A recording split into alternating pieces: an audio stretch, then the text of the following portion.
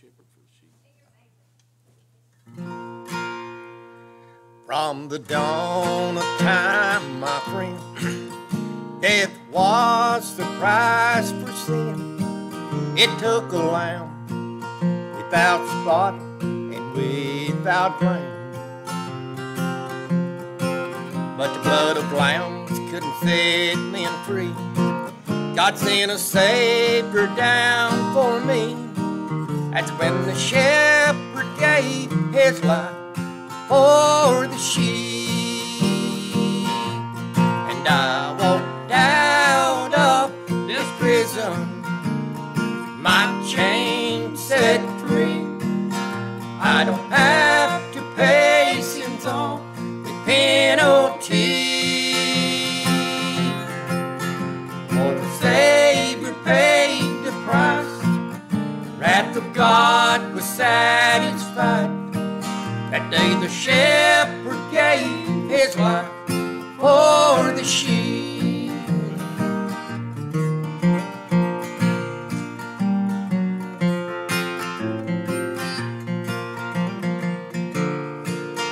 Guilty, guilty was my plea. That old accuser said to me, by the very law of God I was lost as I could be.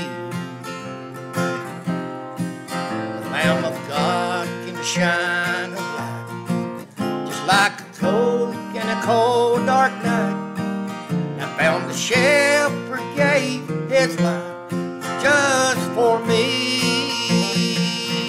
And I walked out of this prison, my chains set free. I don't have to pay sins on the penalty. For the Savior paid the price. The wrath of God was satisfied. That day the shepherd gave his life for the sheep. Thank God the shepherd gave his life for the sheep.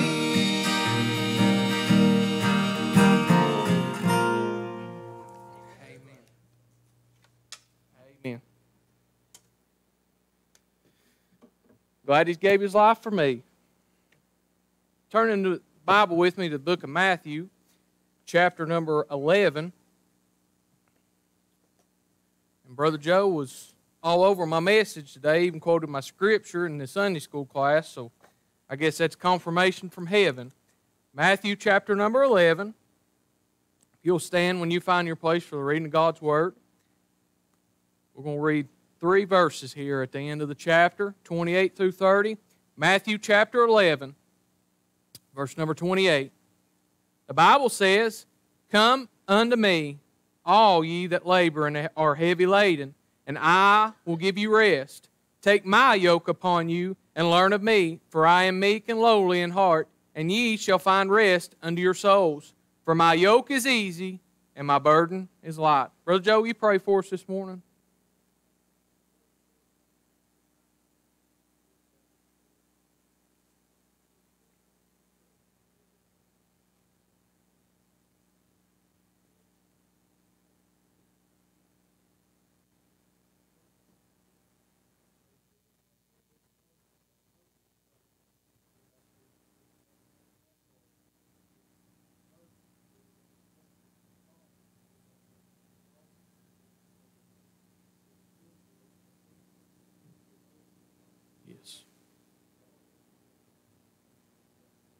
Amen. Amen. You be seated.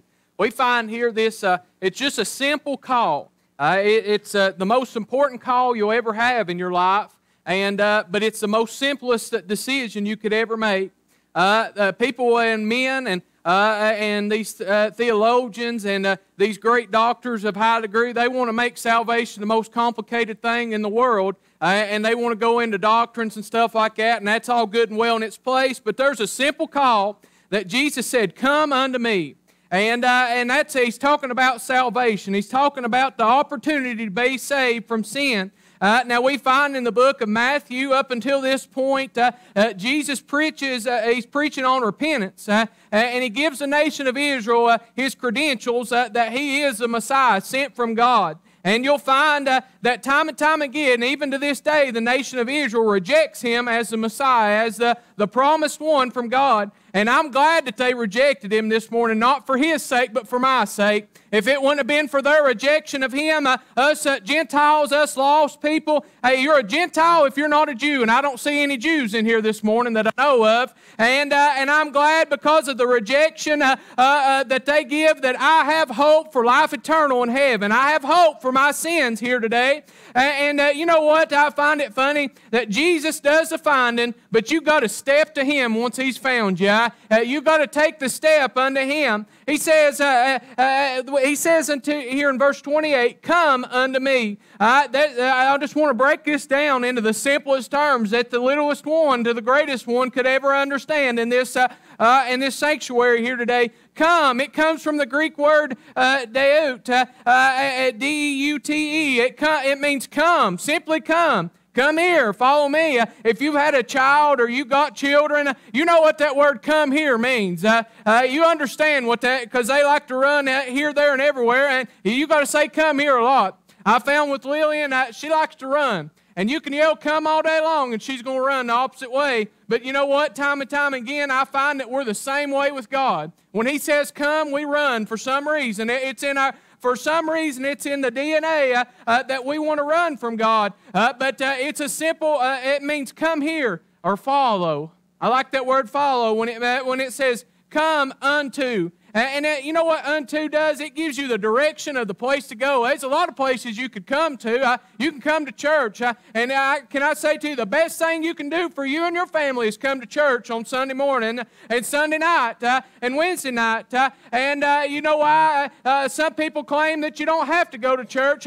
But you know what the word church means? It's a called out assembly of God's people. And I found one day that God called me out of the depths of hell and saved me. And I'm called out and we assemble ourselves together. Hebrews 10:25 says, not forsaking the assembling of ourselves together as the manner of some is, but exhorting one another, and so much the more as you see the day approaching. Now, I'm not trying to take away from your time or your life and what you got going, but can I say to you, there's an important day. There's a meeting day you're going to have, and it's called the rapture. It's called the judgment, the great white throne judgment that we preached about, and you're going to stand before God, and you say, well, I don't have to go to church to be saved, Brother Jacob. That's true. I've never found in the Bible that it says to go to church, but if you love God, you're going to love God's people, and you know where you're going to find God's people? At church, and I'm glad you're here today. I ain't preaching to you. I'm preaching to the ones that ain't here today. I'm glad I found you at the house of God. And you say, well, that old preacher, he's preaching that old stuff again today. I don't want to hear that, but can I say to you, it's in the Bible, and I'm glad you found your way into an old-fashioned church here today. But it says unto, that gives you the direction for where to come to. But then he doesn't say just go anywhere. He didn't say go any place or to anyone. He says come unto me. Come unto me. I'm glad. And you know who the me is in that? I find my Bible, it's got red letters. You know who's talking when there's red letters? His name is Jesus. And those are the most important words you'll ever read in your life is those red letters right there. He says, come unto me. That's Jesus. You'll find that Jesus said himself, he said, I'm the way, the truth, and the life. Can I say, he doesn't say that you should go out and find a self-help doctor. He doesn't say that you should go to whatever it may be. And I know that that God has given knowledge and resources in this day and age. But I tell you, we're missing the mark. We'll go and run everywhere and to everybody looking for help, and we don't come unto him that said, come unto me. We find ourselves, we won't come to the one that he said, come unto me. And you know what? You'll find Jesus don't even want your money. You ain't got to pay a bill after it. Every time I go to the doctor, sure enough, I'll get a mail in the bill for a $30 copay every time. Hey, but I've never found that Jesus has ever cost me a dime. He's never cost me anything, but he says, come unto me. And you know what he says after that? He says, all. All. That's an important word right there, all. You know what all means? It means everyone. And you'll find another definition of all is whosoever. You know, over in John chapter 3, verse 16, whosoever, and I'm glad that he says, come unto me all. You'll find in the book of Romans that all have sinned and come short of the glory of God. I'm glad that I'm an all. I'm glad that I was counted as one of those that all that could come unto him. But then he goes on after that and he says, ye. Oh, man, I like it when he narrows it down and he makes it personal. You know what ye means? It's getting personal. It's you're getting intimate with a person. And when you, I've said it before and I'll say it again, when you get in a crowd, it's easy to mingle in. You know, nobody wants to come up here and sing a solo song, but people mix in with the choir because they get mixed in. They ain't gonna, you know, your voice ain't heard out as much. But there is going to come a day in your life, if you're not already been called out by God, He's going to come to you, and He's going to show you. He's going to make a personal appeal to you, and He's going to say, come unto me. Follow me. And I'm glad for the day. As a 12-year-old boy at old-fashioned altar, he said, come unto me, Jacob. Jacob Carl Shelton, come unto me. You're a sinner and you need saved. But then he goes on and he says, all ye that labor and are heavy laden. You'll find that labor and heavy laden is from sin, is what he's talking about. Sin is labor intensive. And you know what the Bible says? The wages of sin is death. But sin is labor intensive.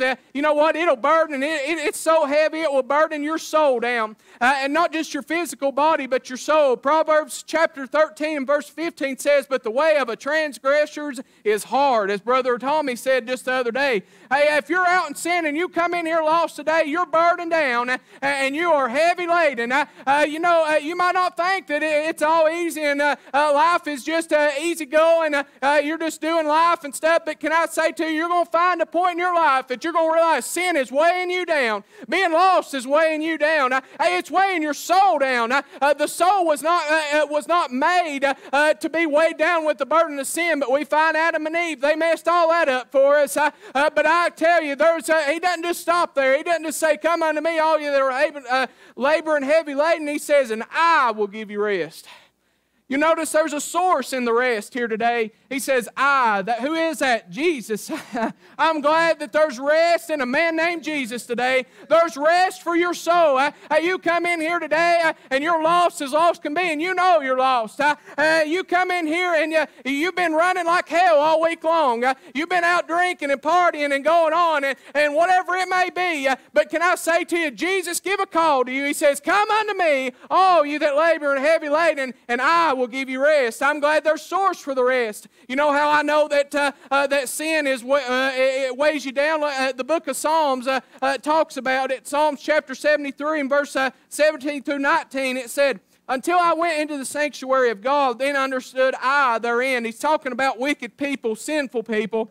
Surely thou didst set them in slippery places. Thou castest them down into destruction. How are they brought into desolation, as in a moment they are utterly consumed with terrors.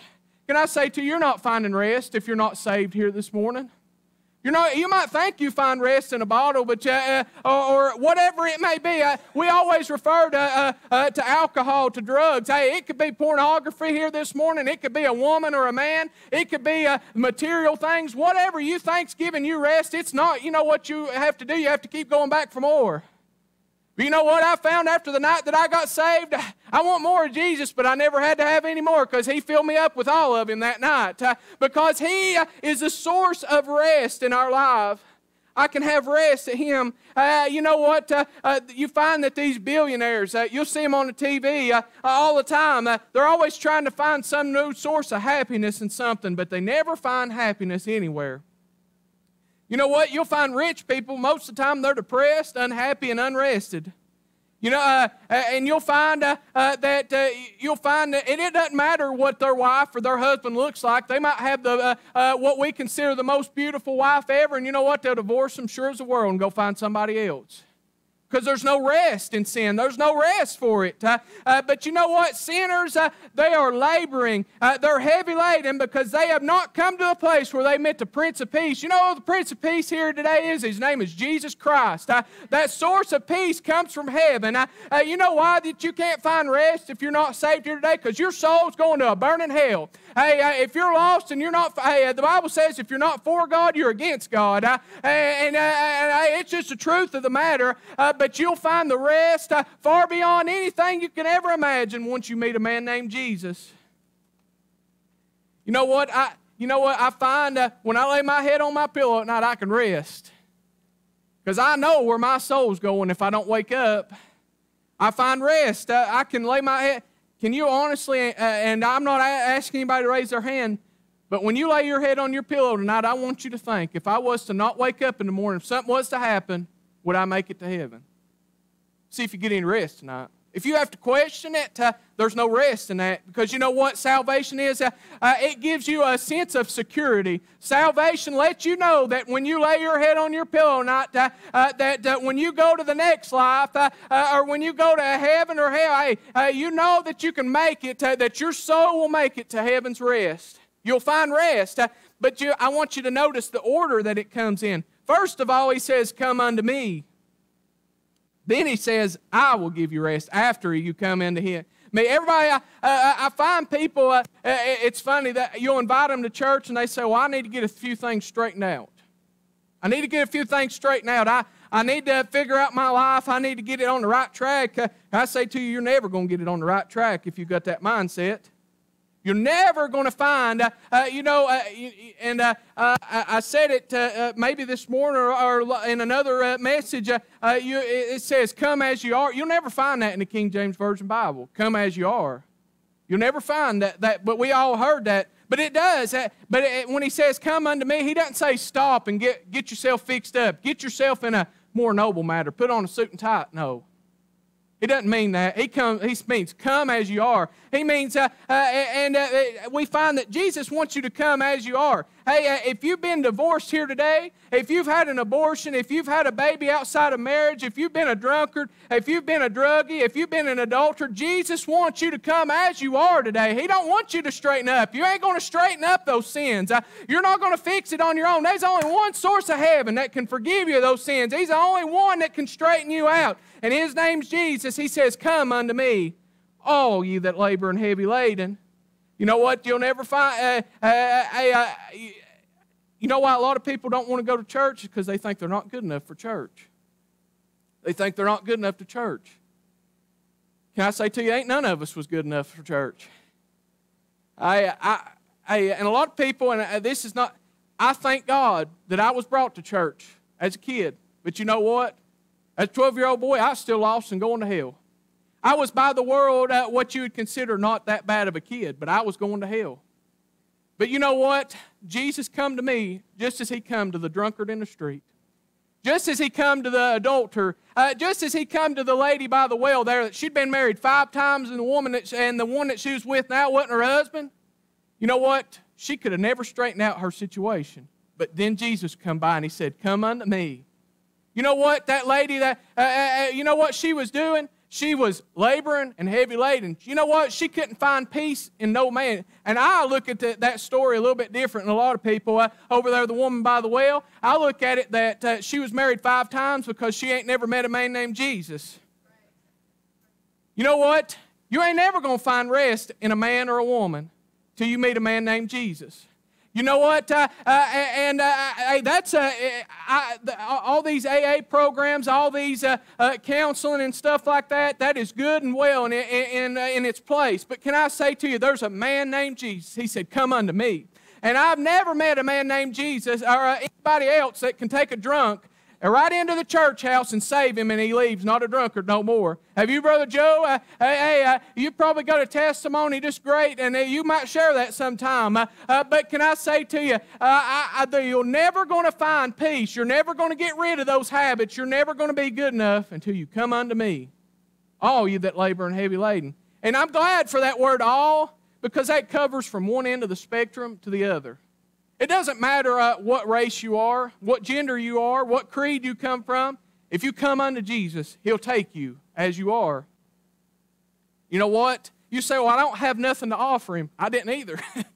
I don't have anything. I can't preach, Brother Jacob. I can't sing, Brother Jacob. I can't testify. I can't do these things. Hey, I can't either. But there's a source from heaven that gives me the ability to do it. And He can give it to you too if you'll come unto Him.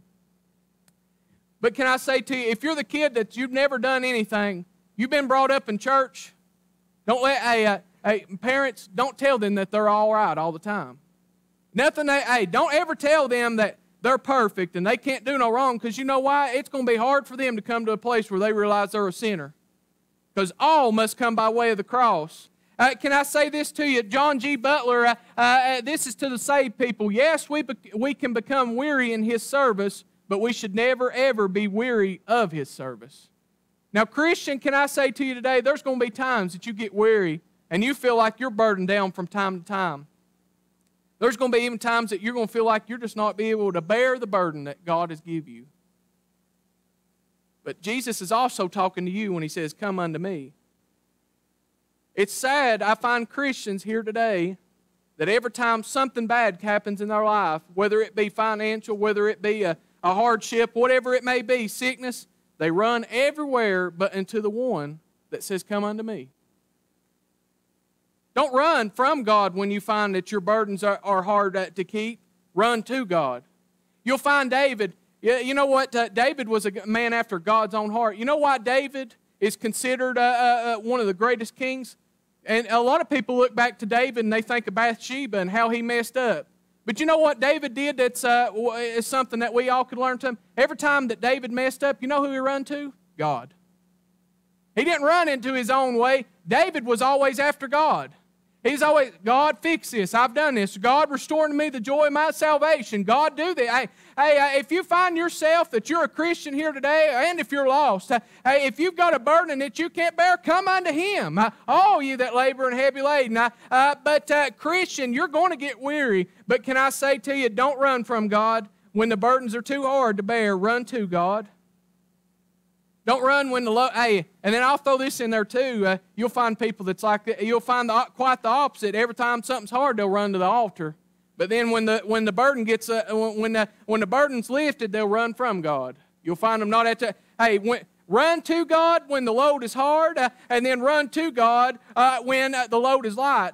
Can I say to you, Jesus is the source of your peace. And it's just like if you took some medicine for your blood pressure and your blood pressure is jacked up and you started taking medicine, it got leveled out, and for a little while and you think, well, I'll quit taking that blood pressure medicine. Then your blood pressure gets jacked up again because you took away the source that was controlling it.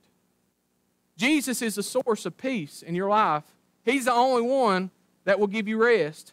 Now, can I say to you, it's not a difficult idea, but can I say to you this coming unto me? It's not a difficult, it's the most simplest thing you could ever do in your life. But you know what? Usually people, they're too proud to admit they need help. You ain't never met nobody with a proud look, have you? Man, it's a tough crowd in here this morning. Man, you manly men in here, you ain't never once took apart or tried to do something on your truck and then messed it up and you think, how in the world am I going to get this fixed back? And you're too proud to call somebody that's got the tools to fix it. Women, you ain't never said that you'll do something robust to your husband, and then when you mess it up and you can't fix it, you're too proud to ask your husband just to help you. Holly, she cracks me up. Hey, she lives in my house, so she's free range to be in my messages. Holly's too short to reach something on the top cabinet. She's too proud to ask me to get it. And then she'll finally come to the end of her pride about the time that she needs down off the shelf there. She'll say, Jacob. But we do the same with God. We're too proud. We're too, brother, come here, Brother Elvin. We're too proud. Got to tighten that up. We're manly men. We're women. But can I say to you, God wants you to come unto Him. Hey, come unto Him when it's easy. Hey, when things are going smooth. Hey, there's nothing rocky in my life right now. Might nothing be rocky in your life, but we are to come into Him. Because I promise you, when the times get tough, it'll be a whole lot easier to come unto Him when you've been with Him the whole time. Jesus said, I'll never leave nor forsake thee, but I found time and time again, I found myself leaving and forsaking Him. Sinner, you're never going to find peace with yourself until you follow Christ. Mark chapter 10, it talks of another situation, of another coming unto Him. And it says, Mark chapter 10, verse 13, and they brought young children unto him, that he should teach or touch them, and his disciples rebuked those that brought them. But when Jesus saw it, he was much displeased, and said unto him, Suffer the little children to come unto me, and forbid them not, for of such is the kingdom of God. Verily I say unto you, whosoever shall not receive the kingdom of God as a little child, he shall not enter therein. And I want you to notice something here. And it said, and they brought young children. You know who that is? That's parents. That was the parents of those young children, more than likely. Can I say to you, parent here today, the most important duty you ever have in your life is to bring that child to church. Bring them unto Jesus. Bring them to God. Bring them and teach them about Jesus. Because I'm telling you, when they get older and you might not be around, they can get on their knees and they can pray, God help me because I've got a problem. Hey, don't be just a parent that brings them to church and then when you leave, well, everything's just back to normal. We forget all that church stuff. But bring them up that when you go through a hard time, they'll look at mom and dad and say, Mom and Dad prayed to God when we went through a hard time. They didn't run from church. But can I say to you, if you'll teach them children that they can go to God and they can depend on God, when they get older, they'll go to God. That's what it's like, train up a child. Train up a child that it knows where to go to. Train up a child. But then it says that he should touch them, and his disciples rebuked those that brought them. They wanted Christ to bless the little children. That's what he means by touch them. But when Jesus saw it, he was much displeased and said unto them, Suffer the little children to come unto me, and forbid them not, for of such is the kingdom of God. Hey, you know what that means there? That means church people rebuked them, didn't want them to bring. Hey, you may have had a situation where a church person or maybe a preacher, maybe a deacon, maybe somebody in the church, that they hindered your walk with God. They might have even rebuked you from coming to church. Can I say to you, in the first place, if they rebuked you from coming, or if they told you not to come, or if they did something like that, they're probably not saved in the first place.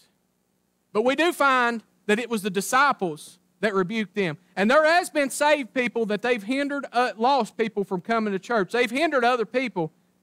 But then we find that what Jesus said, and I want you to know this, go into this with this thought. You come to church for Jesus, not for the other people that's in there. If you're coming to church for Jacob Shelton, you come for the wrong reason. If you come to church for a social club, I promise you there's better social clubs you'll find in this town. But if you come to church to serve a man named Jesus, the Lord and Savior of us, you come for the right reason here today. But then he said, suffer, that means permit them, the little children, to come unto me, and forbid them not, of such is the kingdom of heaven. He says they belong to the kingdom of heaven. Can I say to you, if you're lost here today and you come unto Him and you repent of your sins, you belong to Him. No matter what nobody ever says about you. You say, well, there's no way I could, I might have a bad reputation out in this community. I might not look good for the church. Hey, can I say to you, we want to. Hey, you know what Jesus did? He got a bunch of misfits and got them together, and He made 12 disciples out of them. Hey, you know what? If you look around, you'll find a bunch of misfits in this church. Preacher called me a misfit. I can't believe that. But we are. You know why? Because God put us together this morning. Hey, you may have thought you brought yourself to church here today. You may have thought you but can I say to you, God ordained it before the beginning time that you'd be here today to hear this message. Come unto Him. Bring them unto Him. Bring your children unto Him. But don't just bring them unto Him. We all know that saying, do as I say, not as I do. Parent, don't be a hypocrite. Bring them unto Him. Show them. Be a real parent. Show them what it is to be a Christian, because they belong to the kingdom of God. But then we find that Jesus allows them to come unto Him. And but last of all, can I say to you, church, are you asking people to come unto Him? If you're a Christian here today, are you begging people to come unto Him? And we probably all know it. Revelation chapter 22, verse 17. And the Spirit and the bride say, Come. And let him that heareth say, Come. And that him that is athirst, come. And whosoever will, let him take of the water of life freely. I find a familiar saying in these three scriptures. Come. Who are you coming to? Come to God. Come to Jesus. Hey, simply come as you are. Hey, if you're laboring, you're heavy laden, you're trying to figure out your life, you're trying to provide for your youngin', you know what? The only way you're ever going to provide for your kids or provide for your family is if you come to God.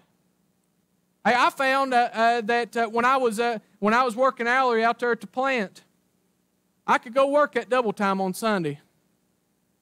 I could do it, and I liked it too. It was pretty nice. But you know what? I found that I'm not a bit richer than when I started. I found that when I was doing that my walk with God was hindered.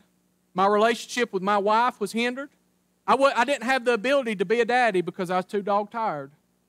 When you're too focused on making a life and making a living that you forget who you're supposed to come to, something's wrong. And you're never going to get to a place where you figure out life. You're never going to get to a place where you're good enough, so to say. But can I ask of you, simply, come unto me, all ye that labor heavy laden. And I'm glad that it's everybody. Everybody in this church could be saved today if they wanted to be. Because Jesus He has no, He doesn't matter. It doesn't matter where you come from, who you come from, or what you're going to do. Hey, Jesus loves you today.